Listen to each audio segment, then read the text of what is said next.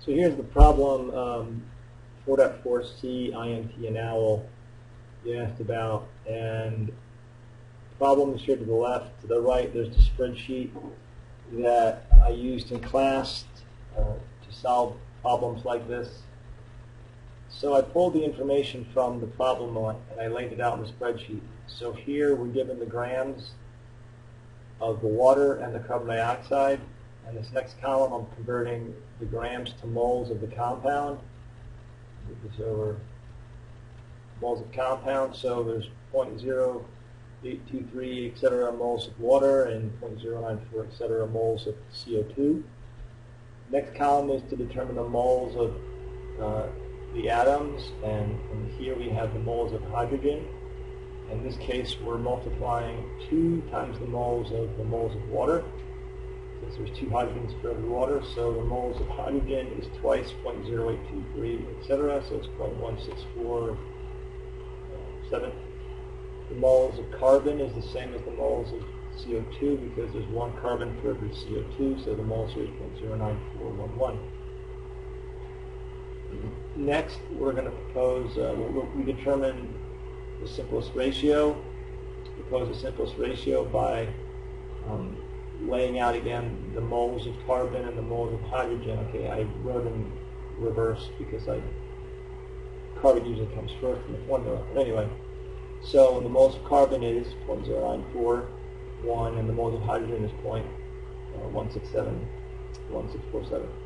Then what I do is to determine the simplest ratio, I begin by dividing both of these mole values by the smallest number, which is 0.0941. So if we look here, it's G61, which is the cell I'm on. I'm sorry, this cell divided by itself, excuse me. So I have 4 that to lock that cell in place. I drag down the cell, and now I'm dividing 0.1647 by 0.0941. I get 1.75.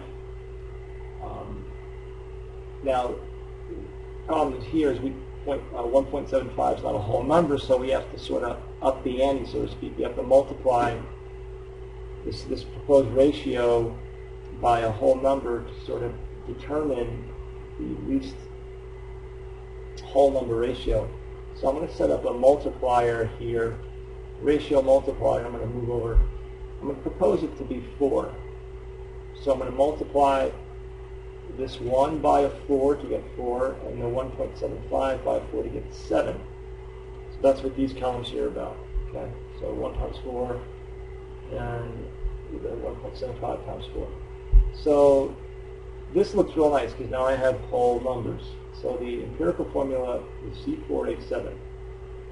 So I type that in here, C487, and that looks good. Then the molecular formula is determined by comparing the molecular weight of the actual formula, which is 110. So the molecular weight formula is 110. The empirical weight formula is 55. The molecular weight is twice the empirical weight, so that means the molecular formula has to have twice the number of atoms. So it's C8H14.